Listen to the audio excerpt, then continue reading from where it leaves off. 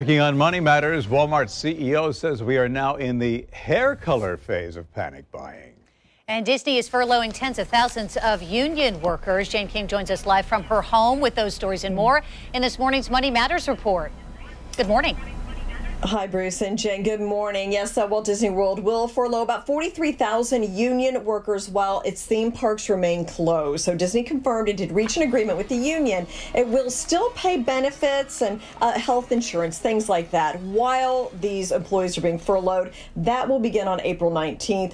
Disney's theme parks across the globe are closed indefinitely since large gatherings have been restricted. Well, first went the hand sanitizer, disinfectants, and toilet paper. Now, nail clippers and hair dye are flying off store shelves. Walmart CEO told the Today Show American shopping patterns are serving as a reflection of how we evolve during the coronavirus pandemic. Well, fewer homes are up for sale, but virtual tours are up 400%.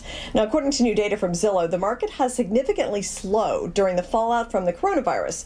Redfin CEO says the future of real estate has come earlier than anyone anticipated. And Facebook users who are now spending more time on the social network have a new tool to limit their use of the app. The company released a feature called Quiet Mode, which mutes notifications and lets you schedule a social media break.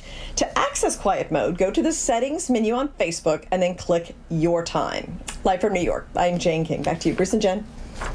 Thank you very much, Jane. Have a good day.